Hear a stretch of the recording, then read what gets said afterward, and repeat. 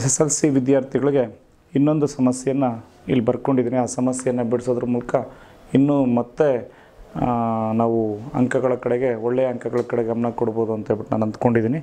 First ಈ ಒಂದು ಸಮಸ್ಯೆಯಲ್ಲಿ ಓದ್ಕೊಳ್ಳೋಣ. ಫಸ್ಟು 200 ಮರದ ದಿಮ್ಮಿಗಳನ್ನು ಸೂಚಿಸಿರುವಂತೆ ಒಂದರ ಮೇಲೊಂದರಂತೆ ಜೋಡಿಸಲಾಗಿದೆ. ಕೆಳಭಾಗದ ಸಾಲಿನಲ್ಲಿ 200 ದಿಮ್ಮಿಗಳನ್ನು, ನಂತರದ ಸಾಲಿನಲ್ಲಿ 19 ದಿಮ್ಮಿಗಳನ್ನು ಇಡಲಾಗಿದೆ. ಹೀಗೆ ಮುಂದುವರಿಸ್ಕೊಂಡು ಹೋಗಿ 200 ದಿಮ್ಮಿಗಳನ್ನು ಎಷ್ಟು ಸಾಲುಗಳಲ್ಲಿ ಇಡಲಾಗಿದೆ ಮತ್ತು ಅತ್ಯಂತ ಮೇಲ್ಭಾಗದ ಸಾಲಿನಲ್ಲಿರುವಂತಹ ದಿಮ್ಮಿಗಳ ಸಂಖ್ಯೆ ಎಷ್ಟು? ದಿಮ್ಮಿಗಳನ್ನ ಒಂದ್ರ ಕೆಳಗಡೆ ಒಂದು ಜೋಡಿಸಿದ್ದಾರೆ. ಸುಮಾರು 200 ಮರದ ದಿಮ್ಮಿಗಳನ್ನು ಜೋಡಿಸಿಟ್ಟಿದ್ದಾರೆ. ಸೊ ಅದರ ಪ್ರಕಾರ ನಾವು ಇದನ್ನು ಓದ್ತಾ ಹೋದಾಗ ಇದು ಸಮಾಂತರ ಶ್ರೇಣಿಯ ಲೆಕ್ಕ ಅಂತ ಗೊತ್ತಾಗುತ್ತೆ. ಮೊದಲನೇ ಸಾಲಲ್ಲಿ ಎಷ್ಟಿಟ್ಟಿದ್ದಾರೆ? 20 ದಿಮ್ಮಿಗಳನ್ನು ಇಟ್ಟಿದ್ದಾರೆ. ಫಸ್ಟ್ ನಾವೇನು ಮಾಡಬೇಕು, ಸೊಲ್ಯೂಷನನ್ನು ಹುಡುಕಬೇಕು ಅಂತಂದರೆ ಫಸ್ಟ್ ಇದು ಯಾವ ಶ್ರೇಣಿ ಅಂತ ತಿಳ್ಕೊಳ್ಳೋದಕ್ಕಿಂತ ಮೊದಲು ಶ್ರೇಣಿಯಲ್ಲಿರುವಂಥ ಲೆಕ್ಕದಲ್ಲಿ ಕೊಟ್ಟಿರುವಂಥ ಪದಗಳನ್ನು ಬರ್ಕೊಳ್ತಾ ಹೋಗೋಣ.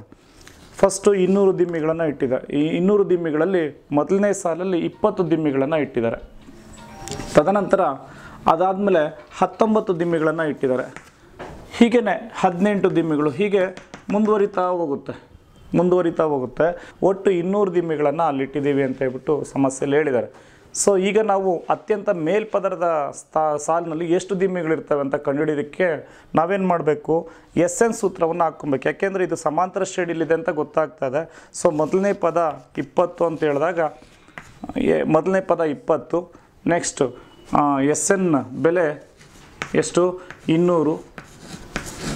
ಹಾಗೆಯೇ ಡಿ ಬೆಲೆನ ನಾವು ಕಂಡುಹಿಡಿಬೇಕು ಅಂದರೆ T2 - T1 ಅಂತಂದರೆ ಎರಡನೇ ಪದದಿಂದ ಮೊದಲನೇ ಪದವನ್ನು ಕಳೀರಿ ಅಂತ ಹೇಳ್ಬಿಟ್ಟು ಎರಡನೇ ಪದ ಎಷ್ಟಿದೆ? 19. ಮೊದಲನೇ ಪದ ಎಷ್ಟಿದೆ? 20 ಇದೆ. ಸೊ ಎಷ್ಟು ಬರುತ್ತೆ? -1 ಬರುತ್ತೆ. ಸೊ ಈ ಬೆಲೆಗಳನ್ನು ನಾವು SN ಸೂತ್ರದಲ್ಲಿ ನಾವು ಹಾಕ್ಕೊಳ್ಳೋಣ. SN ಸೂತ್ರ ನಿಮ್ಗೆ ಗೊತ್ತೇ ಇದೆ. SN = n/2 × 2a + n - 1 × d. ಈಗ ಸಮಾಂತರ ಶ್ರೇಣಿಯ ಈ ಒಂದು ಸೂತ್ರದ SN ಸೂತ್ರದ ಮೇಲೆ ನಾವು ಈ ಬೆಲೆಗಳನ್ನು ನಾವು ಹಾಕ್ಕೊಳ್ಳೋಣ. ನಾವೇನು ಕಂಡುಹಿಡಿಬೇಕು, ಇದರಲ್ಲಿ ಎಷ್ಟು ಸಾಲುಗಳಿದ್ದಾವೆ ಅಂತ ಕಂಡುಹಿಡಿಬೇಕಾದ್ರೆ ಎಷ್ಟು ಸಾಲುಗಳು ಅಂತಂದರೆ n ಬೆಲೆನ ನಾವು ಕಂಡುಹಿಡಿಬೇಕು. ಸೊ ಹಾಗಾಗಿ SN ಸೂತ್ರದಲ್ಲಿ SN = 200 = n ಅಂತಂದರೆ ನಮ್ಗೆ ಗೊತ್ತಿಲ್ಲ, ಹಾಗೆ ಬರ್ಕೊಳ್ಳಿ, × n/2. ಮತ್ತು ಈಗ 2a ಅಂತಂದಾಗ 2 × a ಅಂದರೆ ಮೊದಲನೇ ಪದ 20 ಮೈನಸ್ ಪ್ಲಸ್ n - 1 ಅಂದರೆ ನಮ್ಗೆ ಗೊತ್ತಿಲ್ಲ, n - 1 ಹಾಗೆ ಬರ್ಕೊಳ್ಳಿ. ಡಿ ಅಂತ ಹೇಳಿದ್ರೆ ಎಷ್ಟು? -1. ಈಗ ಇದನ್ನು ಓರೆ ಗುಣಾಕಾರ ಮಾಡೋಣ. 200 2 400 ಆಗುತ್ತೆ. ಸೊ ಇದನ್ನು ಹಾಗೆ ಇಟ್ಕೊಳ್ಳೋಣ n-ಅನ್ನು. ಸೊ 2 20 40 ಪ್ಲಸ್ ಇದನ್ನು ಈಗ ಓರೆ ಗುಣಾಕಾರ, ಇದನ್ನು ಗುಣಾಕಾರ ಮಾಡೋಣ. ಈ ಒಂದು ಆವರಣವನ್ನು ಬಿಡಿಸೋಣ. ಸೊ -n ಆಗುತ್ತೆ. 1 × n ಅಂತಂದಾಗ -n, -to -+1 ಕ್ಲೋಸ್ ಆಗುತ್ತೆ. 400 = n × 40 - n+1 ಅಂತ ಬರುತ್ತೆ. ಸೊ 400 ಹಾಗೆ ಬರ್ಕೊಳ್ಳಿ, n ಅಂತಂದರೆ ನಾವು ಹೊರಗಡೆ ಇರೋದನ್ನು ಬರ್ಕೊಂಡು ಈ ಒಳಗಡೆ ಇರೋಂಥ ಆವರಣದಲ್ಲಿರೋ ಒಳಗಡೆ ಇರೋಂಥ ಪದಗಳನ್ನು ನಾವು ಸುಲಭೀಕರಿಸೋಣ. ಸೊ 40 + 1 41 ಬರುತ್ತೆ. ಸೊ 41 - n ಬರುತ್ತೆ. ಹೀಗೆ ನಾವೇನು ಮಾಡೋಣ, ಇದನ್ನು ಗುಣಾಕಾರ ಮಾಡೋಣ. ಈಗ ಸೊ ಆವರಣವನ್ನು ಬಿಡಿಸೋಣ. ಅದಕ್ಕಿಂತ ಮೊದಲು 400 ಬರ್ಕೊಳ್ಳೋಣ. n × 41 ಅಂತಂದರೆ 41n, n plus into minus ಬರುತ್ತೆ. ಸೊ ಈಗ ನಮಗೆ ಏನು ಬಂದಿದೆ? 400 = 41n - n² ಅಂತ ಬಂದಿದೆ. ಇದನ್ನು ನಾವು ಏನು ಮಾಡೋಣ ಅಂತ ಹೇಳಿದ್ರೆ ಆದರ್ಶ ರೂಪ, ವರ್ಗ ಸಮೀಕರಣಗಳ ಆದರ್ಶ ರೂಪಕ್ಕೆ ತಂದುಕೊಳ್ಳೋಣ. ಅಂದರೆ ಯಾವ ರೀತಿಯಾಗಿ? ಸೊ ನೋಡಿ, ಇಲ್ಲಿಗ ಈ ಕಡೆ ತೊಗೊಂಡಾಗ n² -4 41n + 400 = 0 ಅಂತ ತೊಗೊಬೋದು. ಈಗ ಇದಕ್ಕೆ ನಾವೇನು ಮಾಡೋಣ ಅಂತಂದರೆ ಈ ಒಂದು 400ಕ್ಕೆ ನಾವೀಗ ವರ್ಗ ಸಮೀಕರಣಗಳ ರೂಪದಲ್ಲಿ ಬಂದಿದೆ ಇದು. ಈ 400ಕ್ಕೆ ನಾವು ಏನು ಅಪವರ್ತನಗಳನ್ನು ಹುಡ್ಕೋಣ. ಸೊ 400 ಅಂತಂದಾಗ 1 × ಪ್ಲಸ್ ಅಂದರೆ ಪ್ಲಸ್ ಬರುತ್ತೆ. ಸೊ 400ಕ್ಕೆ ನಾವು ಇದನ್ನು ಅಪವರ್ತನಗಳನ್ನು ಹುಡುಕಿದಾಗ 16 × 25. ಅರ್ಥ ಆಗ್ತಾ ಇದೆಯಾ? 16 × 25 ಅಂತಂದಾಗ ಇದರಲ್ಲಿ ಯಾವುದು ದೊಡ್ಡ ಪದ 25 ಇದೆ. ಇದಕ್ಕೆ ಮಧ್ಯಪದದ ಚಿಹ್ನೆ ಏನಿದೆ 41n ಅಂತ ಇದೆಯಲ್ಲ, ಅದರದ ಚಿಹ್ನೆಯನ್ನು ಕೊಡಬೇಕು ನಾವು ಇಲ್ಲಿ. ಸೊ ಈಗ ಪ್ಲಸ್ ಇಂಟು ಮೈನಸ್ ಅಂತಂದರೆ ಮೈನಸ್. ಸೊ ಈಗೇನಾಗುತ್ತೆ n² -41 ಬದಲು ಈ 41 -41 ಬದಲು ಇವೆರಡು ಅಪವರ್ತನಗಳನ್ನು ಅಲ್ಲಿ ಹಾಕ್ಕೊಬೇಕು. 16n -25n plus 400 is equal to 0. So ಈಗ ನಾವು ಇದನ್ನು ಭಾಗ ಮಾಡ್ಕೊಳ್ಳೋಣ, ಇದನ್ನು ಫ್ಯಾಕ್ಟ್ರೈಸೇಷನ್ ಅಂತಂದರೆ ಅಪವರ್ತಿಸೋಣ ಈ ಒಂದು ಸಮೀಕರಣವನ್ನು. ಸೊ ಇದರಲ್ಲಿ ಇವೆರಡನ್ನು ಅಪವರ್ತಿಸಿದಾಗ ಇವೆರಡರಲ್ಲಿ ಇರುವಂತಹ ಎನ್ನನ್ನು ನಾವು ಕಾಮನ್ನಾಗಿ ತೆಗೆದಾಗ, ಸಾಮಾನ್ಯ ತೆಗೆದಾಗ n - 16 ಉಳಿಯುತ್ತೆ. ಮೈನಸ್ ಇಲ್ಲಿ ಸಹ ನಾವು ಇಲ್ಲಿ ಏನು ಮಾಡೋಣ, 25 ತೆಗೆಯೋಣ. ಇಲ್ಲಿಗ 25 ತೆಗೆದಾಗ n - 16 ಉಳಿಯುತ್ತೆ ಇಸ್ ಈಕ್ವಲ್ ಟು 0 ಆಗುತ್ತೆ. ಸೊ ಈಗ ನಾವು ಇನ್ನೊಂದು ರೀತಿಯೂ ನಾವು ಮಾಡ್ಬೋದು. ಡೈರೆಕ್ಟಾಗಿ ಯಾವ ರೀತಿ ಮಾಡ್ಬೋದು ಅಂತಂದರೆ, ಇಲ್ಲಿ ಸಹಗುಣಕ ಹೊಂದಿರೋದ್ರಿಂದ ನೇರವಾಗಿ ನಾವು ಇದೇ ಇವನ್ನೇ ನಾವು ಬರ್ಕೊಬೋದು ಇಲ್ಲಿ ಡೈರೆಕ್ಟಾಗಿ. ಸೊ ಹಾಗಾಗಿ n - 16 into n - 25 is equal to 0 ಅಂತ ಬರೀಬೋದು. So n - 16 is equal to 0 ಅಥವಾ n - 25 is equal to 0. n = 16 plus 16 ಆಗುತ್ತೆ, ಅಥವಾ n = ಪ್ಲಸ್ 25 ಆಗುತ್ತೆ. ಸೊ ಈಗ ನಾವೇನು ಮಾಡಬೇಕು, ಇವೆರಡರಲ್ಲಿ ಯಾವುದು ನಮಗೆ ಸರಿಯಾದ ಉತ್ತರ ಅಂತ ತಿಳ್ಕೊಳ್ತಾ ಹೋಗೋಣ. ಇವೆರಡರಲ್ಲಿ ಸರಿಯಾದ ಉತ್ತರ ಯಾವುದು ಹಾಗಾದರೆ ಅಂತ ಹೇಳ್ಬಿಟ್ಟು, ಸಮಾಂತರ ಶ್ರೇಣಿಯ n ನೇ ಪದ ಕಂಡುಹಿಡಿಯುವಂಥ ಸೂತ್ರ ನಮ್ಗೆ ಗೊತ್ತಿದೆ. Tn = a + n - 1 × d ಅಂತ. ಅದರಲ್ಲಿ n ಮತ್ತು n = 16 ಮತ್ತು n = 25 ಬೆಲೆಗಳನ್ನು ಅದರಲ್ಲಿ ಹಾಕ್ಕೊಳ್ಳೋಣ. ಅದನ್ನು ಹಾಕ್ಕೊಂಡ್ಬಿಟ್ಟು ನಾವು ಸಾಲ್ವನ್ನ ಮಾಡ್ತಾ ಹೋಗೋಣ. Tn = ಅಂತಂದಾಗ T16 is equal to a ಅಂತಂದರೆ 20 ಇದೆ, ಪ್ಲಸ್ n ಅಂತಂದರೆ 16 - 1 ಇಂಟು d ಅಂತ ಹೇಳಿದ್ರೆ ನಮ್ಗೆ ಗೊತ್ತೇ ಇದೆ -1 ಅಂತ ಹೇಳ್ಬಿಟ್ಟು. ಸೊ ಹಾಗೇನಾಗುತ್ತೆ, 20 ಪ್ಲಸ್ ಇಂಟು ಮೈನಸ್ -16, 16ರಲ್ಲಿ 1 ಹೋದರೆ 15 -15 ಎಷ್ಟು ಬರುತ್ತೆ, 20ರಲ್ಲಿ 15 ಹೋದರೆ 5 ಬರುತ್ತೆ.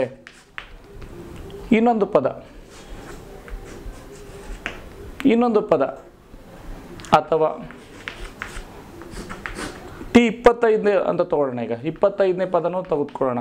20 ಇದೇ ಒಂದು ಸೂತ್ರದಲ್ಲೇ ನಾವು ಈ ಒಂದು T25 ನಾವು ತಗೊಂಡಾಗ n = 25 ಅಂತ ತಗೊಂಡಾಗ ಅದೇ a ಅಂತ ಹೇಳಿದ್ರೆ 20 ಪ್ಲಸ್ n ಅಂತಂದರೆ 25 - 1 ಇಂಟು d ಅಂತ ಹೇಳಿದ್ರೆ -1.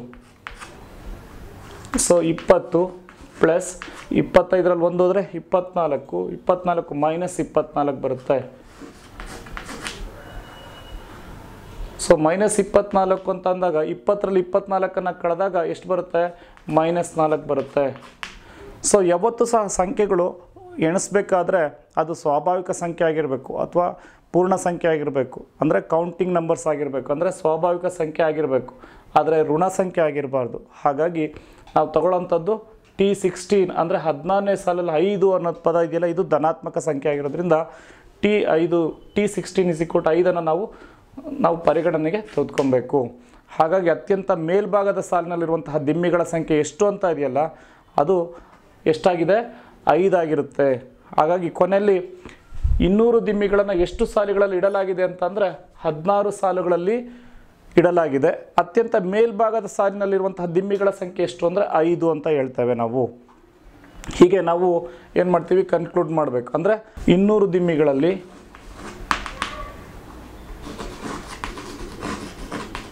ದಿಮ್ಮಿಗಳನ್ನು 16 ಸಾಲುಗಳಲ್ಲಿ ಇಡಲಾಗಿದೆ.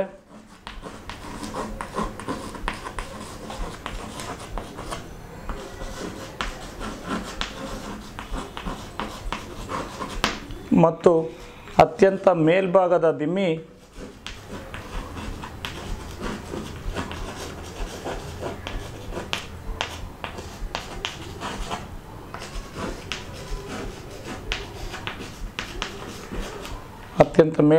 ದಿಮ್ಮಿಗಳ ಸಂಖ್ಯೆ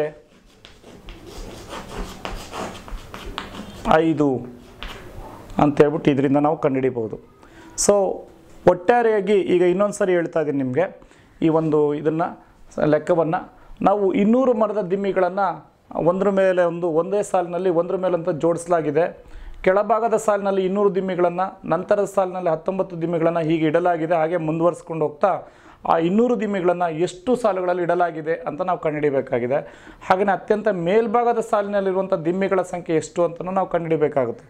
ಸೊ ಹಾಗಾಗಿ ಇವನ್ನ ನಾವು ಬರ್ಕೊಂಡಾಗ ಸಮಾಂತರ ಶ್ರೇಣಿ ಅಂತ ಗೊತ್ತಾಗುತ್ತೆ. ಮೊದಲನೇ ಸಾಲಲ್ಲಿ 20, ಎರಡನೇ ಸಾಲಲ್ಲಿ 19, ಮೂರನೇ ಸಾಲಲ್ಲಿ 18 ಹೀಗೆ ಬರ್ಕೊಳ್ತಾ ಹೋಗಬೇಕು. ಹಾಗಾಗಿ ಇದನ್ನು ನೋಡಿದಾಗ, ಈ ಶ್ರೇಣಿಯನ್ನು ನೋಡಿದಾಗ ನಮಗೆ ಸಮಾಂತರ ಶ್ರೇಣಿ ಅಂತ ಗೊತ್ತಾಗುತ್ತೆ. ಸಮಾಂತರ ಶ್ರೇಣಿಯಲ್ಲಿ A = 20 ಮೊದಲನೇ ಪದ, SN = 200. ಯಾಕೆಂದರೆ 200 ಪದಗಳನ್ನು, 200 ದಿಮ್ಮಿಗಳನ್ನು ನಾವಲ್ಲಿ ಸೇರಿಸಿರೋದು. ಹಾಗಾಗಿ SN ಒಟ್ಟು ಪದಗಳ ಮೊತ್ತ 200 ಅಂತ ಹೇಳ್ಬಿಡ್ದು. ಹಾಗೆಯೇ ಸಾಮಾನ್ಯ ವ್ಯತ್ಯಾಸವನ್ನು ಸಹ ನಾವು ಕಂಡುಹಿಡಿಬೋದು. T2 - T1 ಎರಡನೇ ಪದದಿಂದ ಮೊದಲನೇ ಪದವನ್ನು ಕಳೆದಾಗ -1 ಬರುತ್ತೆ.